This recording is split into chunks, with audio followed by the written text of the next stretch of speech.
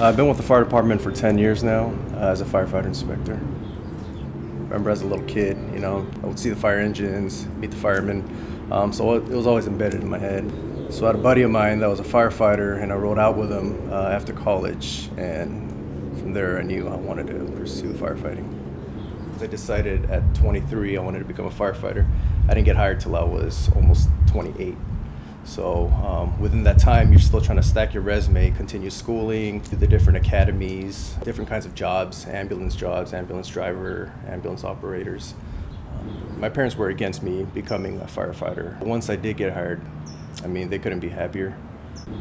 So for LA City, we are one of the highest trained fire departments in the country. Our motto is train as if your life depends on it, because it does.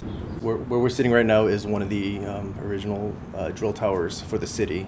It's inactive now, but what you see behind me is what we call a flashover container.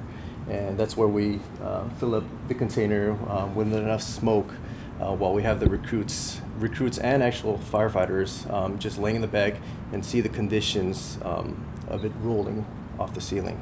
85% of the calls, people don't know, but we're all medical calls.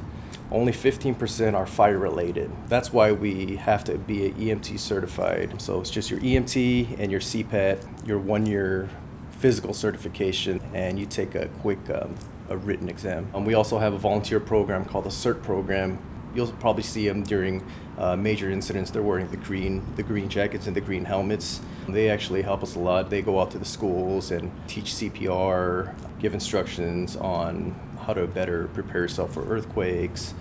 You can check out our website at LAFD.org, and there's a recruitment section there. We have times, and they do a meeting every Wednesday for future candidates. They kind of let you play with the tools, check out the fire engine, talk to the firefighters to kind of get a first-hand experience on what it's like of being a firefighter. As long as you're physically fit and you can do the job, anyone can get hired.